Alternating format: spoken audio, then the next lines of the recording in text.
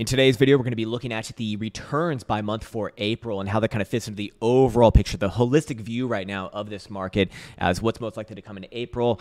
And other than that, I'm going to welcome you back to the Krown Crypto channel. We can just jump right in this one, starting off with the chart view and the April returns. So in this case, we do see, let me actually just make that a little bit better. There we go. As this is a live stream right now, we do say that all of these green vertical bars do represent past Aprils in Bitcoin's history. Now, I do want to say that in general, you can see kind of just by visual view that April is generally an upside month, especially in bull markets, even in the sort of year, I would say, before the really big bull explosion, like you do see right on over here.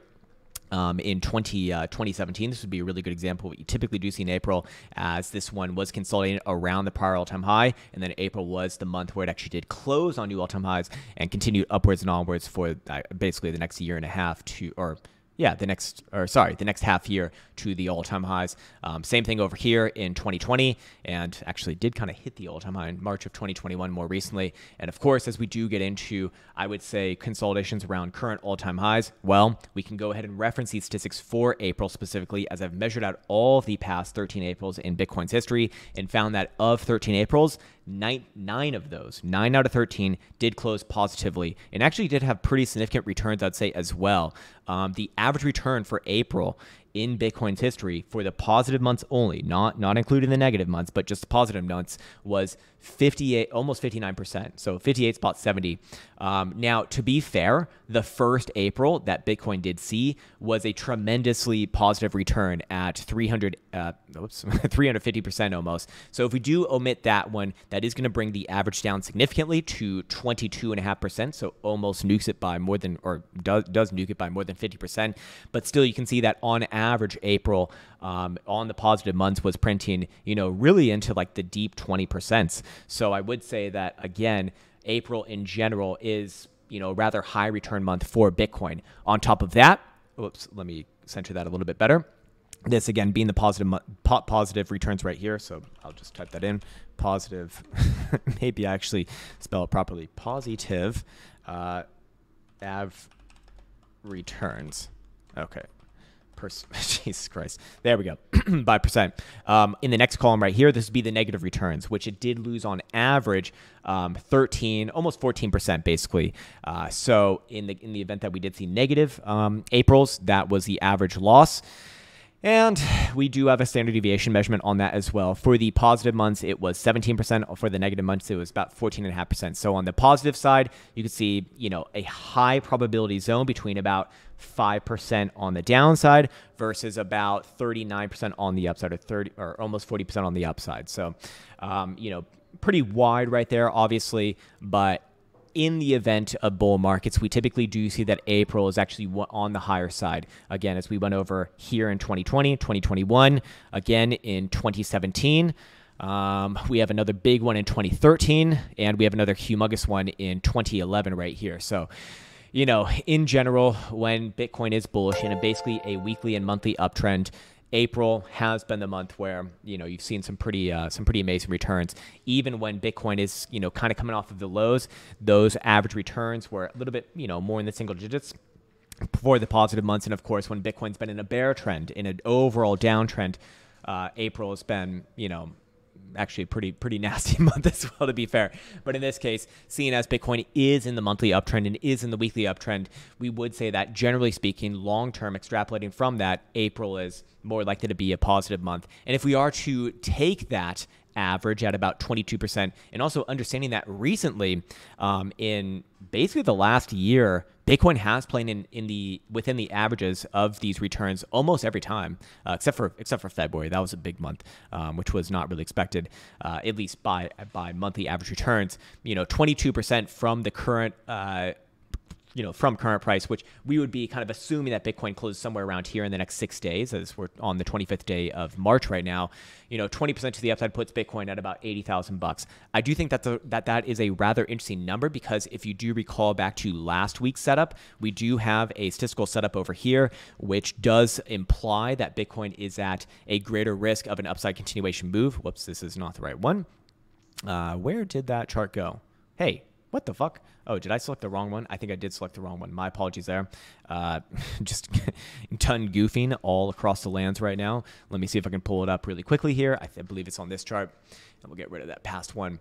And we can see that if we put on this setup, yes, the daily did have about a 39% probability. No, this is not the setup right here. All right, perhaps I'll just have to come back to that later because I don't have it readily available for myself. But if we go over here to the daily time frame for the HPDR bands, we can see that Bitcoin is getting that bounce that we spoke about over the weekend. And because Bitcoin did trade and close above Friday's high, it very likely does move at least towards the median here and probably even closer towards 69,000 bucks. This is essentially a volatility mean reversion play. We do see that volatility is continuing to contract, and as Bitcoin is living below the median, well, the median's kind of like a magnet for that, as especially HPDR starts to turn up here as well. So not only is it very likely to test at least a median, it's probably likely to at least try a little bit of a move, more than that, potentially as much as a 38.2 level, but I'd say very, very likely somewhere around 69,000 bucks. So in the short term, Bitcoin, probably has a little bit of short-term upside here. Not necessarily saying that this one's going to break out to new all-time highs from this current posturing. I do still think that it's overall range bound between here and essentially 72,000 bucks. But here's the thing. Bitcoin seemingly does have a nice higher low on the daily in place as of right now. So, this consolidation is shaping up to be more and more a bullish consolidation, as we've been saying over the past week or two now, that Bitcoin, as long as it's going sideways here, is going to favor the boo laws as far as the overall consolidation goes. It's just timing of this for a resolution, probably not going to be in March. We're probably looking at April and maybe a little bit further down the line in April as well. In this case, as based off of yesterday's video, I do want to reiterate that I do believe that the worst case scenario for the Bitcoin boo laws here is still, if this consolidation were to resolve to the downside, you're probably looking at somewhere in low $50,000. But as long as Bitcoin trades sideways here, especially with this higher low in at 63,000 bucks, it's looking more and more like the Bitcoin is going to put in a low here above $60,000, which does play hand in hand with the long-term view of the Bitcoin production cost fundamentals over here, that 60,000 bucks is going to be a long-term area of a value, if you will, as we are going to see the production cost per Bitcoin rise and double here as the halving happens in, again, April, from 30,000 to 60,000 bucks. And that has essentially been a basement price for Bitcoin on even the most egregious of nasty dump-olas, like we saw in March of 2020, and on all macro cycle lows. It has hit the lower side of that, but hasn't really, closed and trended below the low side of that. So again, in April, we're going to see no, it's not April, it's May. Or it's April or May, whatever the fuck. It's somewhere around there. Doesn't matter. But in this case, the last halving, for example, we did see in May of 2020. And you can see that the basement cost did double from more than doubled from 4,100 all the way up to almost 9,000. So a little bit more than doubled right there. And again, that did become a bargain price, or a very good value price for Bitcoin, and then upwards and onwards from there. And then same thing, of course, in cycles past, as we did see the halving happen again over here in July of 2016, you see it double overnight, and that becomes a good base for Bitcoin. So I do suspect that is going to start to really play hand in hand with what we're seeing over here, and 60,000 is going to be very likely a base for the first consolidation. Again, I'm not saying that Bitcoin continues up and to the right from this exact moment. I'm saying that Bitcoin trading sideways within this region is probably going to be a value area. Maybe it even tests somewhere down around 60,000 bucks a few more times, but ultimately this is shaping up to be, the next sort of low, I do suspect. It's just going to take its time, and time is going to favor the boo laws here, essentially. Anyways, moving on from there, I do want to get into stochastic momentum. We do see that the weekly stochastic oscillator has officially crossed to the downside. So again, that is playing into the more long-term or medium-term view, I should say, that we're unlikely to see continuation in the more near term. The current pivot for the weekly stochastic oscillator is 71,600. So technically speaking, if Bitcoin were to close above there at the end of this next coming week, it would flip it back up. I would say that's probably less likely, even though you might see a test around there as possible. It probably doesn't close above there. Probably remains range bound. The daily time frame, however, is going to have a chance to cross the upside today on today's closure with any sort of a closure above 65,650. So again, playing into the former analysis of the HPDR bands, we're very likely to see another try to the upside in the short term. It's just I want to differentiate now between the short term and sort of the medium term, in the sense that Bitcoin likely to try some upside here. Is it likely to continue? I'd say that's less likely until at least we're into April and probably into the deeper portion of April. I'd suspect that that real continuation doesn't happen until after the halving. At that point, you know, I do think that we could see a move to new all-time highs, probably into the $80,000 territory, and maybe even more than that over time. But take it one step at a time, of course. I think that's a good place for me to be leaving off on this particular video. Do I want to bring up any of the other setups that we do have? You know, we could potentially bring up this setup over here. I forget exactly where I put it, though. That's the problem with this. Maybe it's the daily YouTube setup, as I have outlined right here on the actual name. Yeah, indeed it is. So remember, we do still have this statistical setup based off of the daily time frame with the Krown VMP indicators. A very simple setup, basically low volatility coupled with a daily uptrend and a 3-day uptrend. So when all of those conditions are met, it has typically fired off a nice probabilistic setup, just over 51% over the full course of history. But what's more important than that is not just that, you know, it's a little bit better than a coin toss. It gives us probabilities as to how big of a move to expect from that particular pivot, which did fire off on Tuesday of last week at about 62,000 bucks, which is basically the closing low of this consolidation thus far.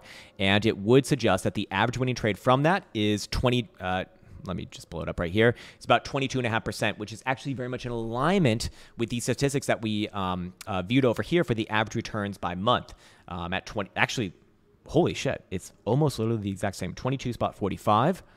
And what do we have over here? 22.65. Wow.